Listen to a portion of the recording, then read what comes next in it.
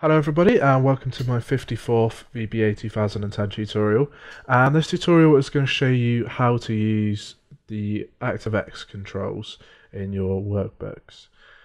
An ActiveX control is essentially the same as a user form, except it's going to integrate itself onto your worksheet rather than being a separate form that pops up. This has quite a few advantages, the main being that user forms, when they're loaded up, will lock down your entire instance of Excel. So unless you open up a new instance, you can't actually look at any other workbooks. ActiveX controls, on the other hand, because they're embedded into the worksheet, you can go to other sheets, you can go to other workbooks, and it doesn't cause any other problems. The second advantage is just that they look a little bit better. It looks more like you've got an integrated spreadsheet rather than it being a separate little user form popping up. So let's get started. The first thing you need to do is make sure you've got this developer tab on the ribbon up here. If you haven't got it, then right click and go to customize the ribbon. And then just make sure you've got the developer thing ticked here. Now, before we can start adding ActiveX controls onto our worksheet, we need to go into design mode. What this does is it stops it from actually running any code and just lets us build it up, and then when we come out of design mode we can then run it. The next thing you want to use is this insert symbol, and this is where all our ActiveX controls are. So if you go on this and then go down to ActiveX controls, and don't use the form controls, they're not that useful, just use the ActiveX ones. The first thing I'm going to do is I'm going to have a button, and we drop that in. And then we can shape it and resize it the same as if it was a text box. And you can right click on it and go to properties, and then you'll notice that you've got all the same properties that you have normally in your editor for the user forms. So we can change our back color, we can change our fore color, we can change our font, and so on and so forth. If we want to change what the command button says, then go into caption and change the caption.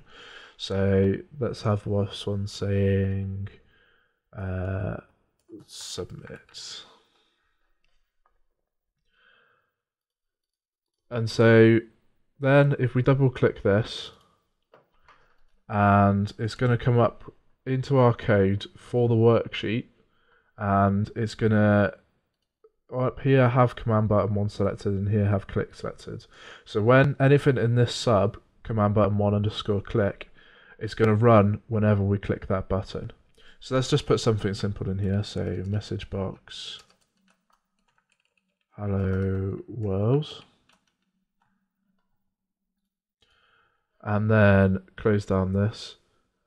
Then if you try and click on it in design mode, it's just going to let you click it and select it. If we come out of design mode by unclicking up here, and now when we click on this submit button, it's going to say hello world.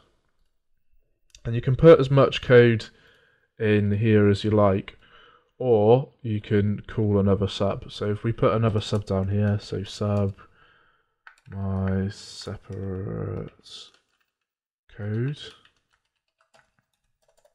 and then here have message box hello world from another sub. And then when we click on it in here, come out of design mode, click on it, then it's not going to work because we haven't called our sub procedure.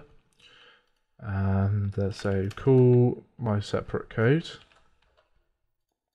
And now when we actually click on it, it's going to call it, say hello world from another sub. So that is the start of how you use ActiveX controls. In the coming tutorials I'll show you through the different types and how you use them. So that's it for this tutorial. Thanks for listening, and I hope to catch you in the next tutorial.